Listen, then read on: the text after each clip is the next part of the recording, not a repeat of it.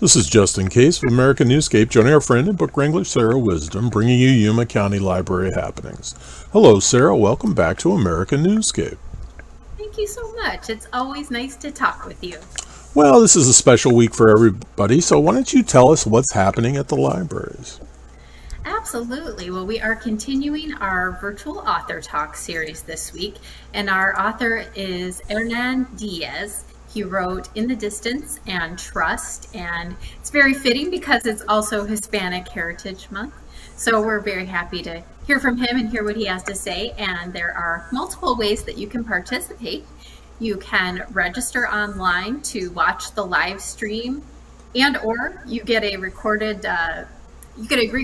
of the session if you can't make the live event. Or you can visit the Foothills Library or the main library and watch the live stream. So if you want to come with your book club or your family, you want to kind of do it as a group event, you might like to attend at one of the libraries. Well, and you know, personally, I'll tell people, having had a chance to interview quite a few authors, they humanize their works, and it only endears you to that work that much more. So if you think you might have an interest, I would really encourage you to get to this live stream and then be prepared to read the book.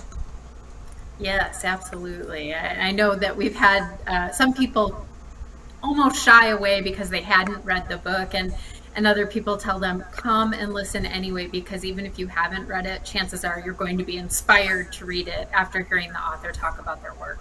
Absolutely. So you're absolutely right. Well, and that's a rare occurrence, me being absolutely right, but I'm excited about that. I'll give you this one. You're right. Okay. So what else do we have, Sarah?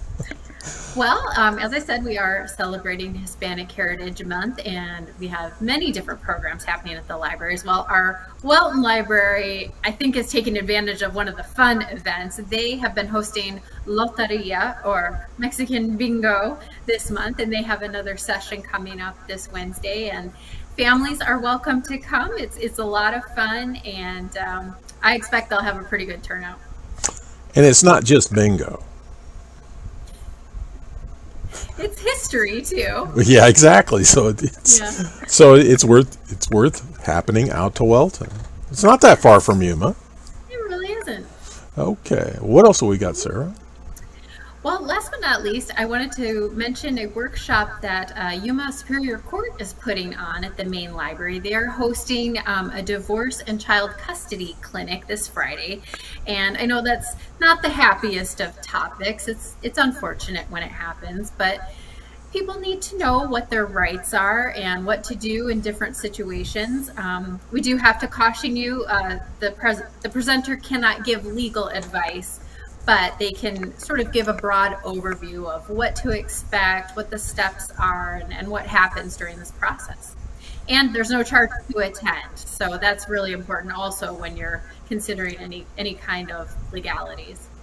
Well, certainly a serious topic, but a wonderful program for those that need it. Absolutely.